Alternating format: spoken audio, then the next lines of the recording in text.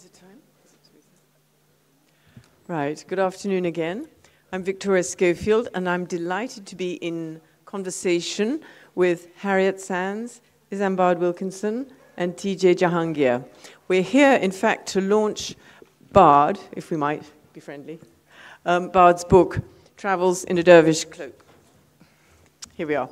If you haven't already bought it, I suggest you do, because it's a great read. I read it about a year ago, and I know you're all, especially everyone who is from Pakistan, it's always a sort of a tricky thing when a foreigner writes about Pakistan. But I think what I found so wonderful about Bard's book is how authentic it is and how you can really see yourself into being a foreign correspondent, arriving in Pakistan, wanting to work in Pakistan, and how you actually manage to work in Pakistan.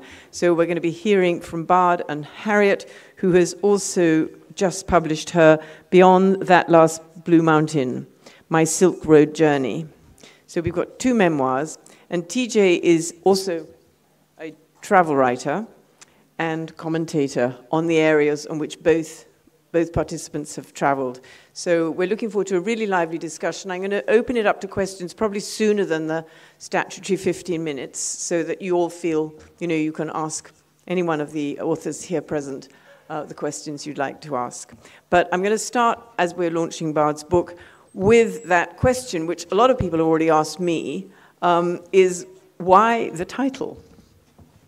Well, the title, of course, a bit like my name, is a little bit pretentious, but it does relate very deeply to Pakistan, and indeed to this city. And I'm going to answer it a little bit cheaply by reading from my book straight away, which is usually a no-no. But basically, after about a year of living in Pakistan, I had been trying to work out what is the essence of this country, what makes it tick. Obviously, to an outsider, it was a complete enigma, a sort of mixture and a palimpsest of histories and languages, ethnicities. But the sort of prism through which I began to look at it through was Sufism. And I came to Lahore, and I visited the shrine of Data Sahib. And later on, a friend gave me a tract written by him. And in it, he described this, which I'll now read.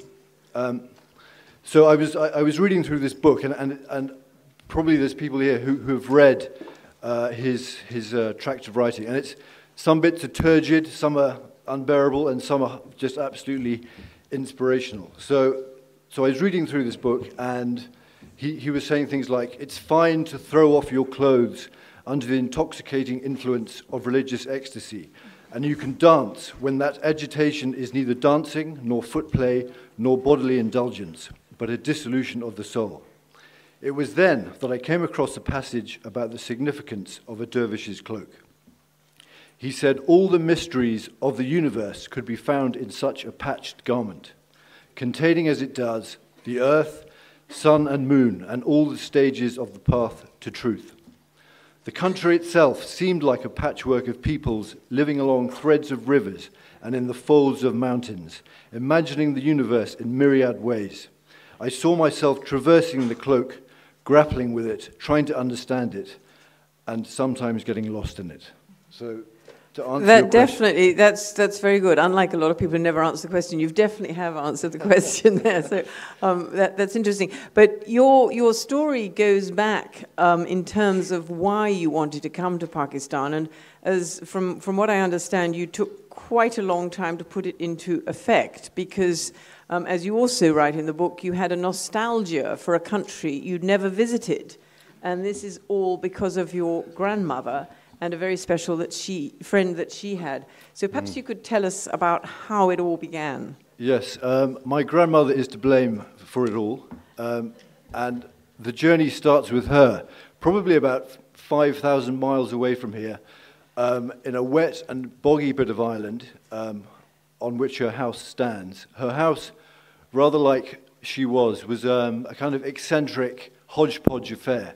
She built on top of a 17th century tower, And if you were to go into her house, you'd start seeing some of the clues to this book and to her own story. You would see, for example, Ajrak fabrics, other Indian fabrics, perhaps a tiger's head, a spittoon, maybe a shapely arch pointed over a window.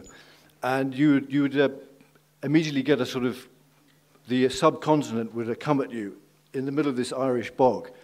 And the reason was, which she was born in India in the 1920s, as was her grandmother and her grandmother. She was Anglo-Indian, which is to say she was of European and Indian blood. And if you were to have stayed with her, and typical to subcontinental emotional warmth, she would have people to stay for years, not days. You would probably notice her penchant for chili, chutney, and high tea. And so she although she left the Indian subcontinent in 1947 at partition, she brought with her to Ireland all of her Anglo-Indian and subcontinental DNA. And this continued. All the paraphernalia too. Yeah, and all the paraphernalia. And I mean, she raised us listening to nursery rhymes in Hindi and Urdu, and told stories about picnics on tiger-infested lakes, and jaunts up railway tracks into the hills. So, but the subcontinental aspect of her life was kept very much alive by her 50-year friendship with a matriarch from Lahore, who I've called the Begum. And every year the Begum would come and stay with us in Ireland, and my grandmother, well into her late 80s, used to come to Lahore every year. And so... And famously, she asked you to accompany her. Yeah, so, and then when I was about 18, I came for a wedding, and that sort of sense of nostalgia, that image of the subcontinent that I had been brought up with, I very much sort of saw it and lapped it all up and became very quickly hooked, aged 18. But then, of course, comes the career as a journalist. You had to obviously grow up and get a job and work as a journalist. But the impetus to come back, I think you were working in Spain at the time and thought it was all rather boring and that Pakistan was the place to be. Yeah, I should just quickly add, not for sympathy votes, but for the record. So I'd actually, in my mid-20s, I kept coming back to Pakistan, and I decided to live here and travel through Pakistan. But literally, I'd been here a couple of months, and I got kidney failure, had to return to my grandmother's house, had dialysis, a transplant, all that. And my consultant in Dublin said, never go back to Pakistan, it's a dangerous place, it'll be the end of you. And so I didn't for a while. And then I was working in Spain, and of course, as you know, sort of, it was about the end of 2005, so Pakistan was going through a very troubled time, and my editor said, well, aren't you Pakistani or something? Off you go. So, yeah, so I decided to come back. No, I think one of the things that, when I start reading a book, I actually always read the acknowledgements first, and one of the most unusual acknowledgements happens to be in Bard's book, because he thanks everybody you're supposed to thank, and his editor and his friends and everyone who's read the manuscript and the publisher, etc. And then sort of towards the end, I believe, is a thanks to his brother who gave him a kidney. And I think that is... Yeah, I owe him a vital organ. A vital organ, yes, a vital organ. And so I was reading this before I even began the book. I mean, obviously I was going to be interested in the book as it was on Pakistan, but I remember thinking, oh, this is unusual for that. Now, Harriet, I'm just going to bring you in because you also had a sort of a moment when you weren't sure what you were doing, and a certain set of circumstances brought you to come to Pakistan, which is the fruits of your life in Pakistan.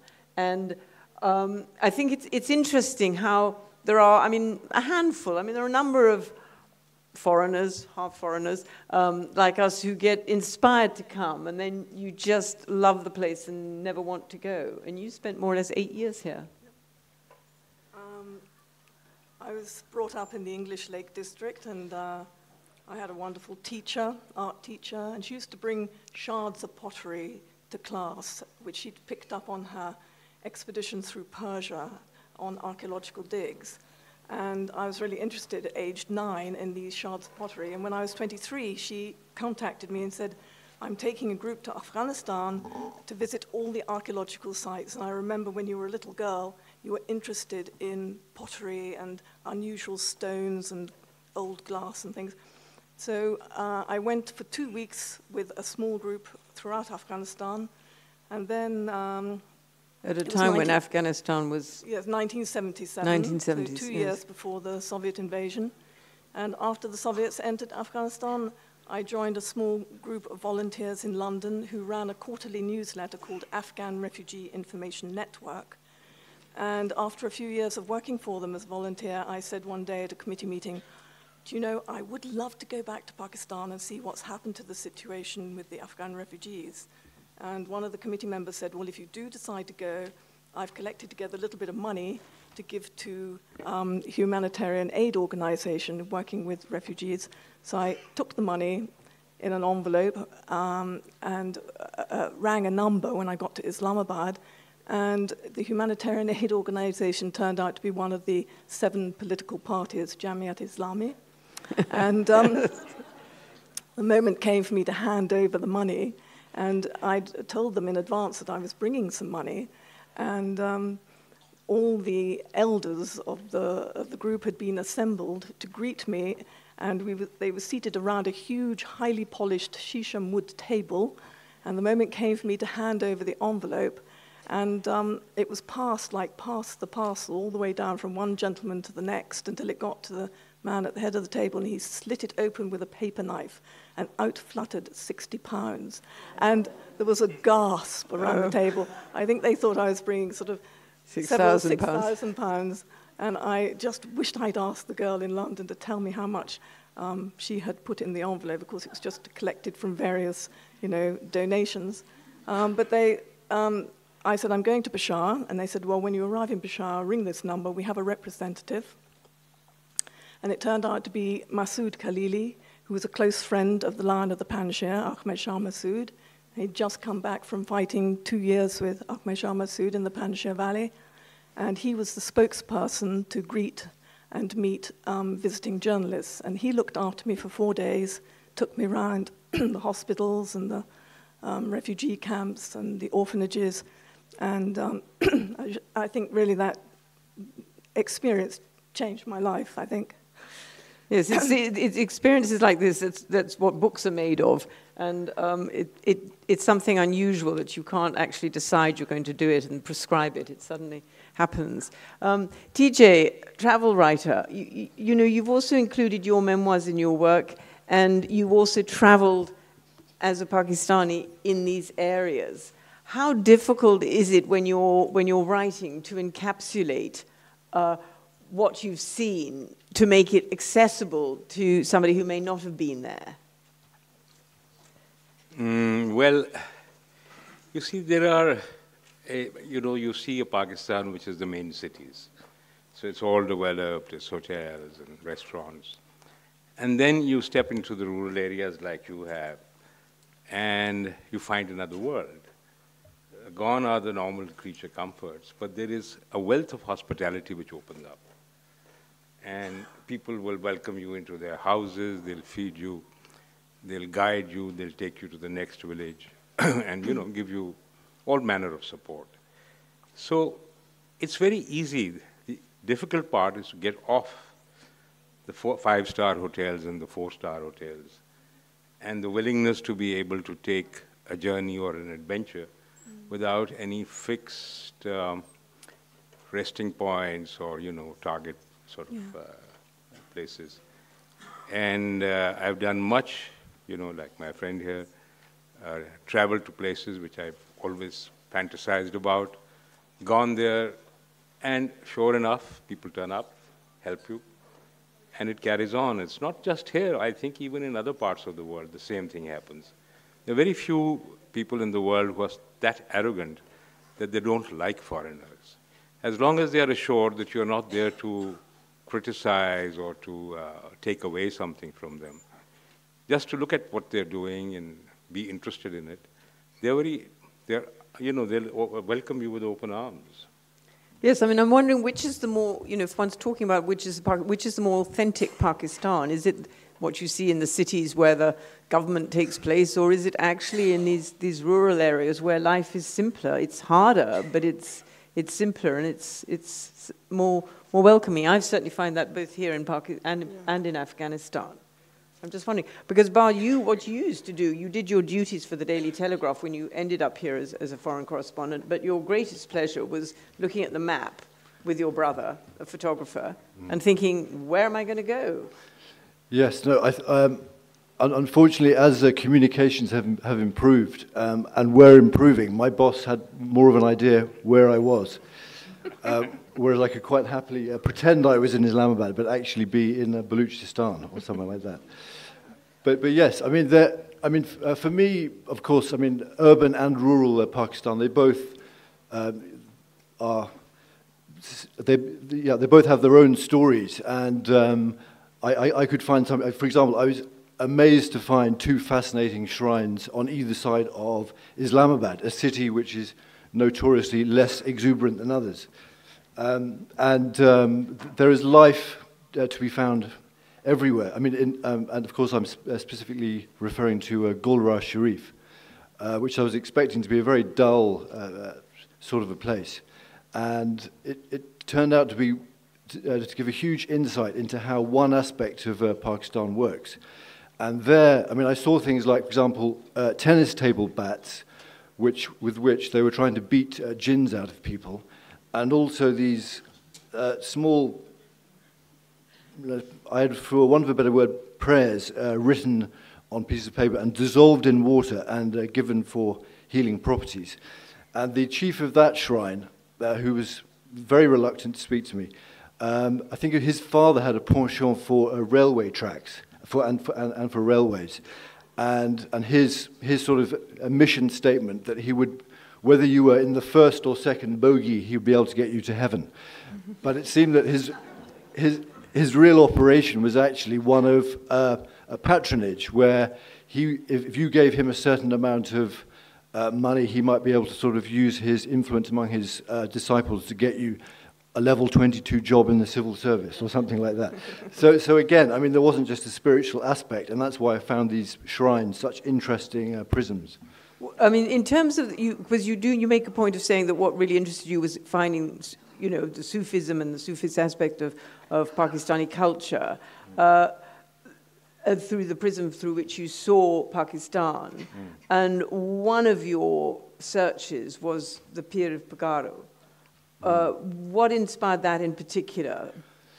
Okay, how far do I have to go back? So that I'd heard of Pir Pagara when I was a young boy, because my father, when he was a very young officer, was one of the soldiers who was sent to try and find him in interior Sindh. So I kept hearing this hunt for a saint. And then when I came to Pakistan, I heard the stories told that when, I think it was Ayub Khan, went to Pir Jogot, he was warned by the Hur Murids that he shouldn't walk in front, that the president shouldn't walk in front of him, otherwise they would kill him.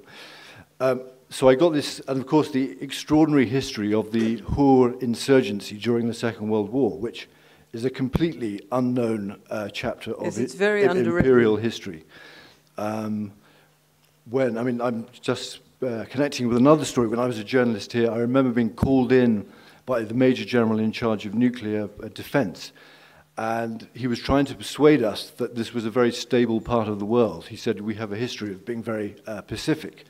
And at that point, there was an insurgency in Baluchistan and Kashmir, the tribal areas, and one throughout the middle of India. And of course, I mean, this insurgency was a key response to British imperialism. Anyway, so I was fascinated in meeting Pir Pagara. It was a hunt, which was actually finally, well, I'll leave it to readers of the book, but yes. I'm still chasing him. Yes, no, and I think very bravely you talk about this, and one's wondering whether you ever do, but I'm not going to do what's the spoiler for it, so you must look at that. Harriet, I mean, in terms of your sort of travels, what was the biggest surprise when you finally decided that you were going to stay in Peshawar? did the stereotypes, because one of the problems is that we have a romanticism, which is partly from the colonial past, but at the same time, there's nothing wrong with that nostalgia and romanticism because it inspires one to do things and to learn more. I think I was not too surprised by Pakistan because I'd already been through Pakistan on my way to Afghanistan, but my mother's family, like Isambard, had been several generations in India, and my forebear was in the Bengal Native Life Infantry and was in charge of the baggage during the Army of the Indus and had gone into Afghanistan and was in charge of the prisoners for Shah Shuja. So I'd been brought up on these stories, so I was really keen to come back to this area. And I always remember when the aeroplane landed at Peshawar Airport and the doors open and the warm air floods in and the lovely smells of Pakistan comes into the cabin of the aircraft, I just feel, you know, I'm home. Yes, no, I mean, it's a wonderful thing that, as I said, there are a number of foreigners. I don't know how many there are, a number of, you know, people who've got roots and everything that we all do feel there's that particular smell in the air. For me, it's always encapsulated when I smell tuberoses. I feel I've come home. But TJ, for you, you know, you're authentic. You live here. Yeah. I was going to caution Bard that he's talking about this peer who writes Arabic sort of script and dips it into the water. His cousin is sitting right here. Oh, God. I better be careful. Yes. I was going to caution you, but then I thought I better keep my peace. Be careful what you wish for. And talking about the two Pakistans, he went to Cambridge with me. Oh, well, tell us more. This is the father? No. This is the cousin who's sitting here, right there. Yeah. Right. And so, I mean, these two Pakistans really mix together. I mean, you think there is one and the other. Of course, there was the other. This one is slowly taking over. And more's the pity. I think rather than improving it, it's spoiling it. But yes, I think the real Pakistan is still out there in the villages. And that's the mindset. Very often, what we call the civilized or developed Pakistan sinks back into that, psychologically speaking, when in times of trouble. Yes, I mean, do you think but through writing and traveling, do you think we have the ability to make it? I mean, all of you who've written sort of essentially travel, make it. Part of what we're doing is in order to give it to a wider world so that they understand and learn to love that other Pakistan, or is it merely because one wants to record what one's seen for one's own sake? Well, the question is not to love it. Sorry. No, go. The question is not whether you love it or you don't like it or like it. Obviously, if you like it, you'll go there. If you don't like it, you won't go there again. But what I'm saying is that our job as a travel writer and his job, which is done very well, is to illuminate to you how things work and what happens, what is behind that veil of, you know, the formality that you see. And that is very interesting. There are lots of secrets that he's been able to shred open and show you that this, behind the facade, there is a real thing, and that's quite different. So I think our job is only to record that, and if you enjoy it, you'll enjoy it. If you don't enjoy it, well, that's the experience. Read another book, Bard. Yeah, no, I mean, one of the reasons why I wrote this book was that at the time, so 2006 to 2009, there was very much that black legend about Pakistan, that it was the epicenter of terror and a sanctuary for global terrorism. So I very much wanted to write a corrective, because this was not the Pakistan that I had known as a younger man. And also, it was a time when there was a sort of tide of conservative militancy, which, again, it was for example, the shrines were in the crosshairs. I think militants attacked Sakhi Sarwar, Sewan Sharif, Data Saab, Baba Rehman, or Rehman Baba in Peshawar.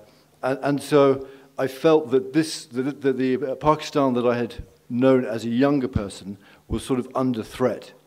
And I wanted to create a portrait of that time that would be enduring and hopefully endearing. Yeah. Yes, no, I mean, I think that you've achieved. And what I want to get onto is that instead of just it being a sort of a foreign correspondent's view of Pakistan, you have given us the nuts and bolts of what it's like to be a foreign correspondent in Pakistan, which is actually different. It might sound the same, but it's very different. And the descriptions of arriving, you know, you need to have a house, you need to have a cook, you need to have a driver. You know, you need the driver, hopefully, to get on with the cook. And I think that's one of the... which, you know, doesn't always happen. And I think that's one of the charming aspects of the book, is that when I read it, I mean, I could identify with a lot of it, but it really shows, you know, for you all as well, how somebody who doesn't have backup necessarily arrives and sets up and becomes a foreign correspondent and has to tick certain boxes which editors want back in London at the same time as having that intellectual curiosity of wanting to see something different, like putting your finger and looking off to the map. So, but tell us a little bit about the actual sort of difficulties and challenges of just setting up as a foreign correspondent. Well, I immediately made the mistake of trying to replicate the Begum's household by employing as many people as I could, thinking that this would be terribly grand. And bit by bit, my life was completely taken over by my staff. And journalism became a thing of the past. And I spent my entire time in a cycle of rebellion and reprisal and happy times, which were very short. But then I'm glad that I did it, because I was actually Isambard. Again, it's a notoriously sort of a cut-off place from reality. And at least the people who I lived with were... they led lives which were immediately affected by what was going on in Pakistan, whether they had food or no food, electricity or no electricity. So you got close to the daily problems of people of fairly humble origins, that you could see how difficult it was for them. Yeah, I mean it was one aspect, but I mean there was obviously the relationship between an employee and an employer is far from intimate, but at least it gave me some sort of sense of what they were going through. Yeah. And who you'd give a holiday to because they needed to go and visit a sick relative. Yeah, or if they'd been beaten up by their cousins who were jealous that they had a parcel of land, or if they didn't have electricity in their mohalla. And so it was, yeah. But everything did slightly slow down at the mango season, and I'm going to ask you to read the very clever passage about the mango season. But while you're just getting ready for that, Harriet, from your point of view, you wrote the book to record your memoir and your memories, or because you wanted also to show people a different Pakistan, a different Afghanistan? Absolutely, because when I started to write it, it was at the time when the British soldiers were being killed in Helmand, coming back to Britain. And I felt the British public didn't really know the Afghanistan that I had experienced. And I wanted to show through my book just the experience that I had had, the kindness, the warmth, the generosity, the sort of people I met, the culture, so that I could sort of, in a way, in a small way, sort of just show the British public, you know, the Afghanistan that I knew. So that's... Yeah. Now, it is true that there's absolutely nobody I know who hasn't been to Pakistan and come back remarking on how mangoes taste totally different from the supermarket back in London. And I think one's very privileged if one's had a Pakistani mango. And what I really loved about Bard's book was his description of the onset of the mango season. Bard, over to you. The summer was not without pleasure. Nothing quite defines the season. Mausami Gamor, hot season, like a mango. The intense heat does wonders for the mango tree. The fruit ripens in its skin, plumping out to fat, green, paisley shapes. The first crop is taken off at this unripe stage, while still called umbi. Chutneys and juleps are made, and the umbi is cut, dried on rooftops, and steeped in mustard oil for achar to last for the year. Mango bugs, chalk white, appear everywhere, leaving entire driveways and gardens stained with yellow paste wherever they are crushed. Soon the last umbis turn to arm, a mango in all its glory. Truckloads arrived from southern Punjab and Sindh. In the countryside, mango festivals were held. Landowners dispatched mangoes in wooden crates stuffed with straw to friends and family. I usually received a crate from a relation of the Begum. Aladita and Basil, who's my driver and my cook, gave me 1 or 2 out of 30 and ate the rest themselves. For days they lounged about in a sticky stupor. I know, I just think, I mean, yeah, it's brilliant writing, Bard. Yeah. And I think it does captivate for us, that sticky stupor that we all might get in if we manage to get our hands on 2 or 3 mangoes. TJ, does it seem sort of strange to you that, you know, certain things that you would take for granted are so special, or is it just part and parcel of observing, you know, the interaction of diversity and diverse cultures? No, it doesn't seem strange. I think that's what we live through and experience all our lives.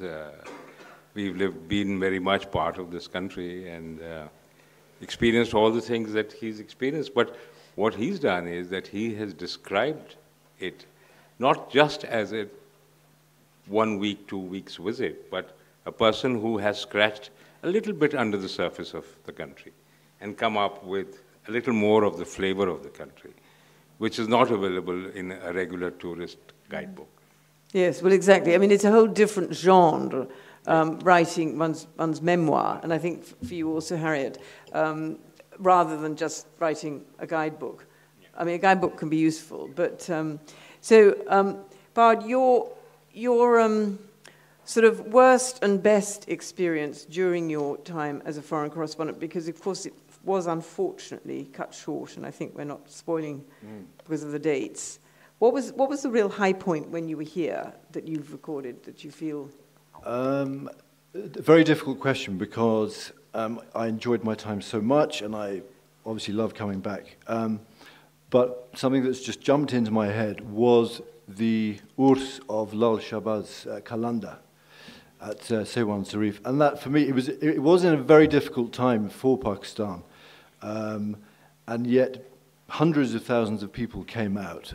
And while the Western press were sort of saying, you know, this is a dull, dour, increasingly impossible place, here was this wonderful, exuberant expression of a country's soul. And I got thoroughly stoned as well, so it was... So that was the best experience. Yeah. And the worst? Yeah. Probably when I lost my driver in Peshawar. There was a women's rights protest, and I was sitting in the press club, and I saw it, and I took a fancy to one of the posters, so I got hold of one, and I was doing an interview, so I asked Aladita if he could put the poster in the car. But my Urdu not being great, he disappeared for 3 or 4 hours. I couldn't find him anywhere. I thought he'd been kidnapped. And I finally got hold of him, and I said, you know, what's been going on? And he said, well, I thought you wanted me to join the protest, so I've been raising slogans. Nothing but the unusual. And Harriet, what was your worst experience? I didn't really have any bad experiences in Peshawar, but I did have a bad experience in Afghanistan when I'd gone to buy oriental carpets in Kabul, and I arrived, and on the second day, I think it was, I began to feel unwell, and basically I contracted acute bacterial meningitis, and so I was in a Kabul hospital for 2 weeks. Ooh. And on the first day, they gave me a lumbar puncture, and the needle had been used on many people before it was used on me, so it was blunt. And I can even now, in the small hours, sometimes I can hear that noise as it went through the gristle. Oh dear. But all I can say Blame is that on Afghanistan, not Pakistan. No, but the Sikh doctor who looked after me was fantastic and really saved my life, I think. Yeah. Yes, okay, well, we'll blame all that. We'll leave that one with Afghanistan. I'm going to do something unusual, which is to, because this is such a lively session, and I feel sure you'd like to ask, Bard and Harriet and TJ some questions. And, we've got about 25 minutes. So, questions? Yes, this gentleman here. Yes, usually. We just wait for the mic. I think we've got a mic. Sorry, I've been a bit... We're just getting the mics ready. I think you can all see from the panel that there's just such an energy that everybody feels when they get outside. Yep. For Isambard, to what extent do you think, did you feel Pakistan is a creation of the British Empire, if you did feel that at all? Oh, that's a political question. But in terms of what you saw and what you felt in Pakistan. Absolutely. So, let me think. So, I mean, when I first arrived 30 years ago, literally there was a sense that people like my grandmother had just left a room and that the seat was still warm. Yeah. The cantonments had a very colonial feel. And even the Urdu language books were sort of telling you to take your servant up to the frontier to quash a rebellion and this sort of thing. I mean, going more seriously, I mean, obviously Pakistan is a product of those very torturous negotiations and the indecent haste with which the British withdrew and absolved themselves of responsibility for this part of the world, Pakistan, and its problems and its problematic borders are very much the result. I mean, that is, unfortunately, the colonial legacy here, which you are now having to deal with. So yes, unfortunately, very much. Yeah. Yeah. Okay. I just skimmed through the book and realized that you have also been to one of the beautiful districts of Pakistan, which is Chitral. So is there any memory from Chitral which you think would stay with you for a longer period? I absolutely love Chitral.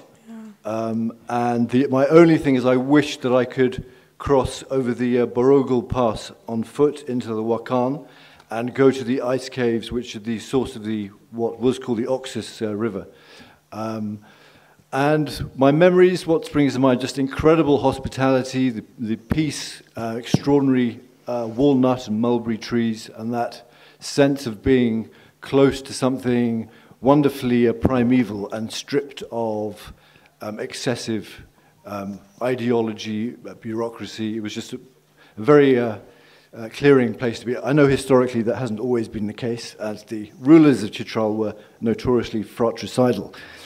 But yeah, probably the hospitality. In terms of my journalistic memory is, I was walking around and a friend from there was saying, look, there's Saudi Arabian money coming into this area. They're trying to build mosques and madrasas, and we're worried about that changing the nature of our society. So, and obviously with the Lowari tunnel, people are more worried about the encroaching erosion of their culture. So I think it's a perennial problem that all countries have of how beneficial is progress. On the one hand, you can't keep countries back, if they want to progress, but there is inevitably a fallout from that progress, which I think we've seen. Was there a question up here? Yes, sorry, just there. Thank you. Hello.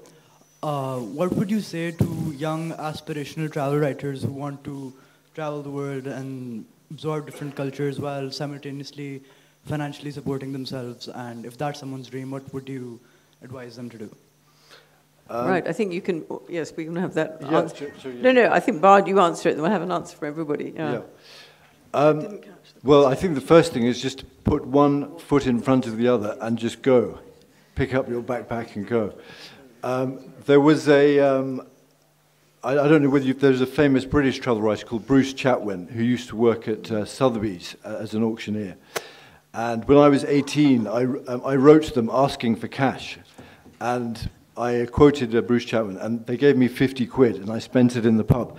So, so yeah, the best laid plans. Yeah, probably just to start off and don't look back. Yeah. Let doors open. Harriet. Well, I can't claim to be a travel writer, but my book is just written from the heart, just what I observed, and just my own love of the country, really. Yes, I think write from the heart and travel and follow your dreams. TJ, what advice would you give to aspirant travel writers? Well, I don't know. I think Bart has given the right advice, but I'd like to share with the audience one of your experiences. You're talking about the best experience and meeting Mr. Langlands or Major Langlands, who is a school teacher. Yes, we all knew Major Langlands. And he's a sort of hangover from the British Raj. He was a major in the army. And he was my teacher, arithmetic teacher in Aitchison College. Right. And a lot of my friends. So when Benazir was the Prime Minister, one of our friends was also a minister in her cabinet, Itazaz Hasan, and I have the story from him, is that Javed Majid, the commissioner of Chitral, knew that Mr. Zardari is very fond of polo. So he used to organize, he used to make these polo matches at Shandur Top, Shandur Pass, popular. The best teams from Gilgit and Chitral would go and play. And this was a polo festival for two days. The whole day, the games, the matches would go on, and the best team would emerge, carrying back the prize. So Mr. Langlands arrived at the polo festival.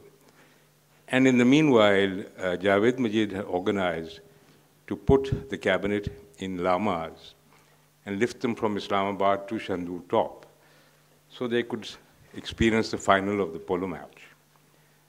As fortunately, my friend Itazaz and Benazir were on the same lama, so they arrived. Some of the lamas couldn't make the journey, but some of them did. And there, when Itazaz saw Mr. Langlands, he said, Prime Minister, I must introduce you to our arithmetic teacher. So he brought the Prime Minister over to Mr. Langlands and said, Mr. Langlands, Prime Minister.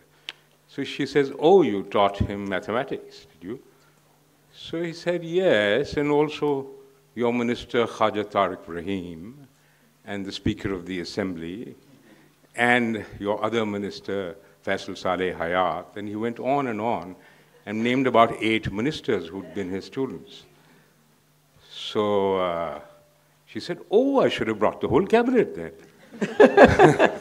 So he said, yes, and I would have put them in class and taught them mathematics, for they learned nothing in school. So, I mean, when you go to these giddy heights, there's another atmosphere which takes over. Yes, I'm sure you all know how Major Langlands, he taught, I think for his working life at Aitchison, and then he started a new career and taught in Chitral, which explains his presence in Chitral. And he only died this year at age 102, 3, something like that. So there's nothing like the Pakistani fresh air to... The Chitral air. the Pakistani and the apricots. This young lady here. Thank you. And yes. We'll have this lady first. Oh, who's got the mic? Oh, can't see. Oh, you've got the mic. Excellent, sorry. Like you mentioned, Lahore's culture and etc. What is your favorite, what was your reaction when you entered this city? Basically, in its culture, what was your favorite part? I was going to ask. Favorite? As a journalist, you could say. Yeah, when you entered Lahore. In Lahore or in Pakistan? No, in Lahore, actually. Lahore? You came for the wedding. Oh, when I came for the wedding? Probably when an uncle slipped me a cookie loaded with hashish. But no, I mean, obviously, I mean, the brilliance of most Pakistani weddings is overwhelming, even, particularly the rush to the biryani. But I think actually it was probably my visit to Data Saab, which in those days had none of the security, of course, that we have now, and I don't think it was so segregated. And the person who took me there was really shared with me what he meant to this city and the affection with which he's held. And I think that sort of started me thinking on the significance of how Sufism is not only a form of belief here, but it's sort of become part of the idiom whether it's poetry, literature, thought, and how deeply embedded that is in the culture. So yeah, it's probably Dar es Salaam. Yeah, we have this young lady here, and I'm going to ask you. So, Pakistan is a land of diversity. So I just wanted to know your take on the different, like, for example, your experiences in Punjab versus Sindh versus KPK, even with respect to Sufism, or the different cultures. Any take on that? And also, Harriet, if you could also answer the same question. Well, I love listening to Pakistanis caricaturing their countrymen, saying, the Punjabis are this, and the Pathans are Pagal, and the Baloch even more Pagal. I think Pagal is a common theme, but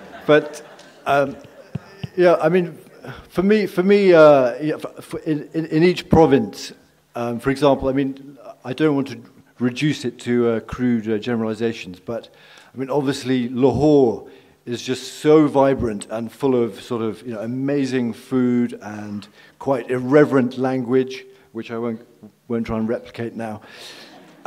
So obviously that kind of hearty, backslapping, humorous, devil-may-care sort of spirit.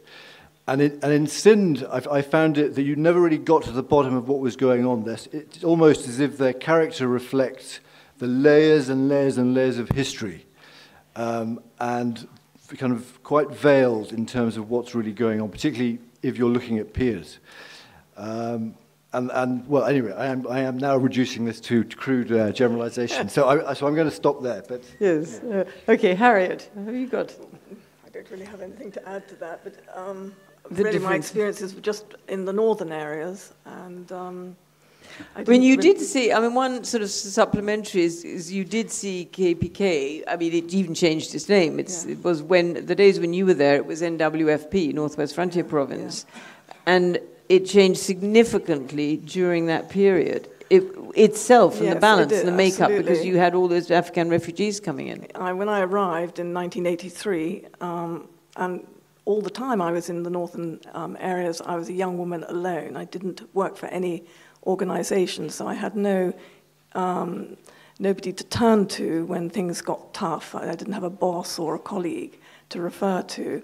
And when I first arrived in 1983, things were quite sort of relaxed. I could walk around quite easily, but all the years I was there, I saw the increase in, I suppose, can I say, Islamic fundamentalism and the arrival of the Wahhabis. I used to see them in the old city in Kisakawani, and it became, as a Western woman for me, more dangerous to travel around in the old city because I was alone, I didn't have a man with me.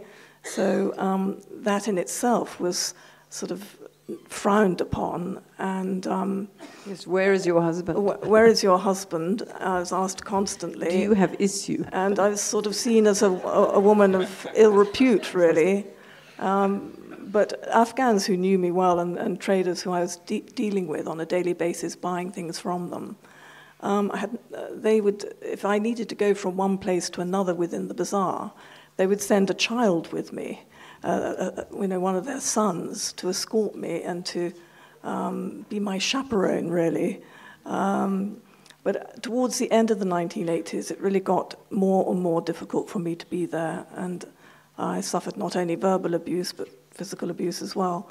So I decided after 8 years to call it a day, and so I left. Yes, I mean, I think that is it's an interesting aspect that we are looking not just at a society at one moment in time, but we're looking at a society that's also evolving. I want to ask you about, were there things that you felt you couldn't put in the book? I mean, obviously one can carry on writing and writing and writing, but were there aspects and memories that you felt you couldn't put in or there wasn't space to put in? The only things I left out was any episode that reflected badly on myself. Oh. Okay. But no, I mean, obviously, with things like the ISI, I mean, I didn't really pull any punches there.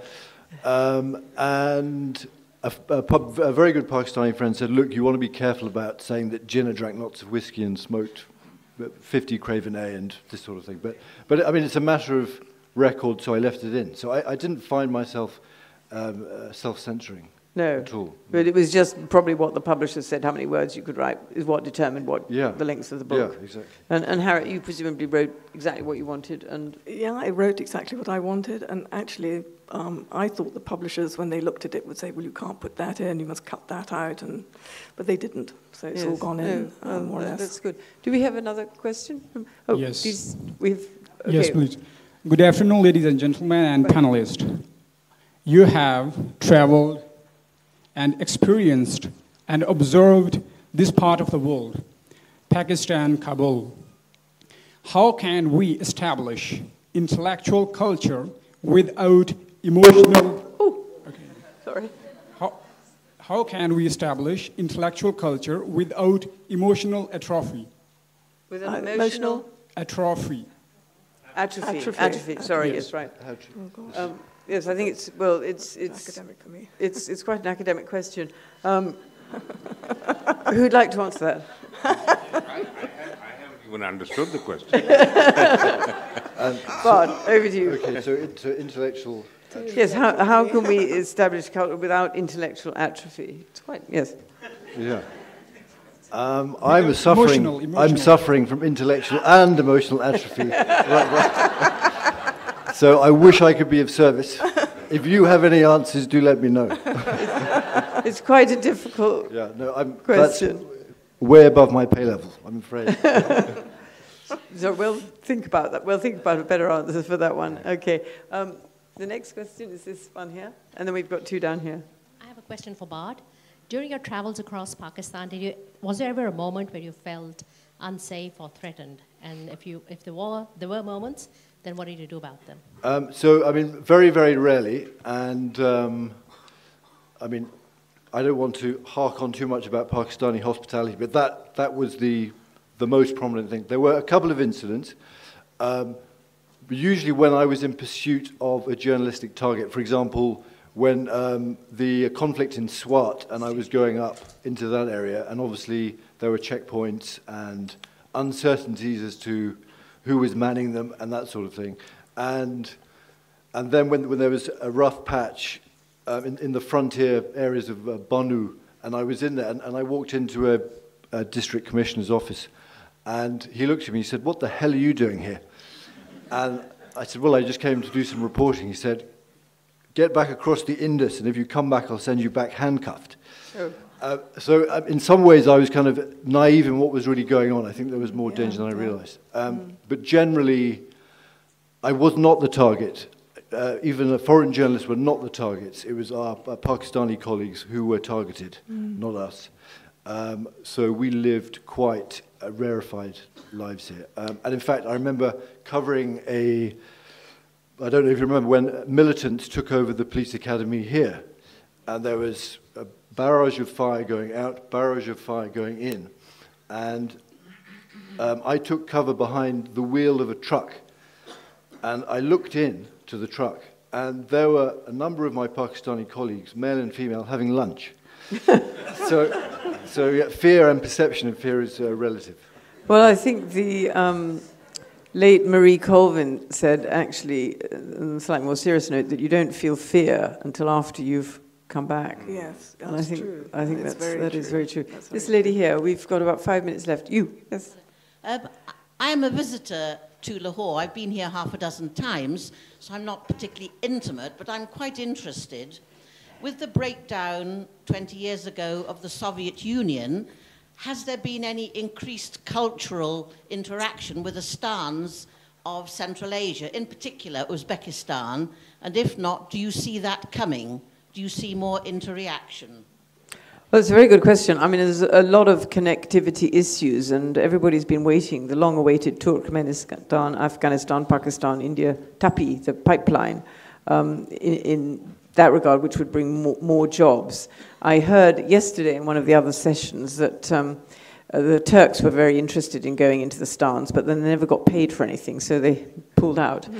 Can anyone else answer that question in terms of connectivity? TJ? Yeah, well, there's a fair amount of economic activity going on. We had very little trade with, Kazakhstan or Uzbekistan, and now there is a fair amount of trade. The problem, of course, has been the passage through Afghanistan. because that's been troubled throughout. There is no clear system of whether a truckload of something will get across to the other side or not. And it depends on the security situation at that time. And so that seems to be the major issue, and that's also the major issue for TAPI. It has been long, long awaited.